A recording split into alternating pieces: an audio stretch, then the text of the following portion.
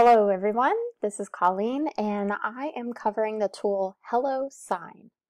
So what I did first, I went to HelloSign.com and I saw that there are quite a few products here, all the way to an enterprise account, to faxing, and some really cool types of features. So what I'm going to do is sign up. I'm going to sign up with a Google account. But you can also sign up with another email address. And you'll see I've already kind of created an account, so it made it a little bit easier. There was a button that I had to click on, use the free account, so make sure you click the free account, unless you'd like to pay, but that's up to you. So what you'll see are some sign documents, and it takes you to the first page that you're going to need, but I wanted to take a look at some of the templates. You can create a template or a link for one person to sign. All the way to the documents. You'll see I already have a couple of documents in here because I was testing the site before I wanted to make this. And you can see that there's a team as well. So I'm going to go back to sign documents.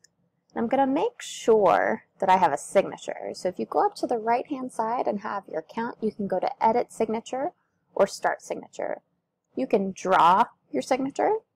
If you have a nice pen and nice penmanship, you could do that. You can type in your name and change your font to close to see what your signature would look like. I think this is what mine looks like. Or you could upload an image of your signature. I'm going to go ahead and select this. All right, so now it's time to sign a document. I'm going to go to Just Me. And you'll see that you can upload from Drive, Dropbox, Box, Evernote, or OneDrive. UCF students and UCF staff have access to OneDrive. But what I'm going to do today is upload a file. I'm going to choose the same agreement that you saw in my templates and my documents already. And then I'm going to fill out and sign. Pretty easy and painless.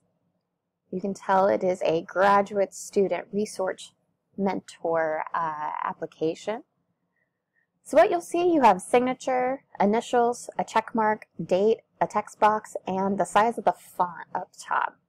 What I can do is take the text box, click the text box, and click where I'd like to start typing, and start typing my name. If you mess up, you can always click the X, and then I will go ahead and put my fake UCF ID. You can see that I have already filled this out on a practice document, so it's giving me an option to go ahead and just click what I've already done. So if you start filling out these documents quite a bit, you'll see that it has some memory associated with it, which is a great time saver. So then I'm going to add my signature.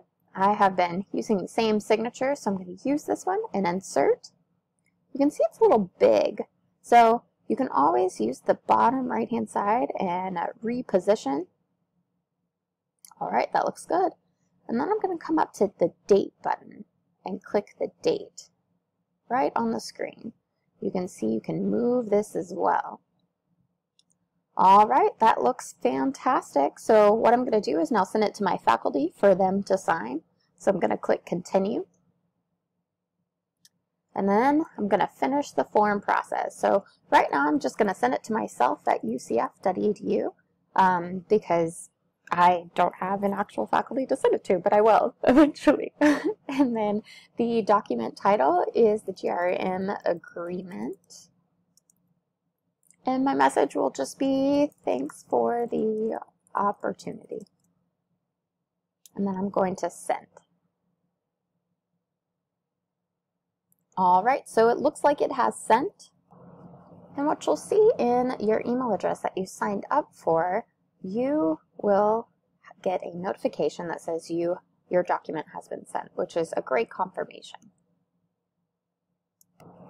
Thanks for listening, and if you have any questions about HelloSign, I believe that they have a help page as well. So make sure you check it out because it looks like a really efficient tool. Thanks so much.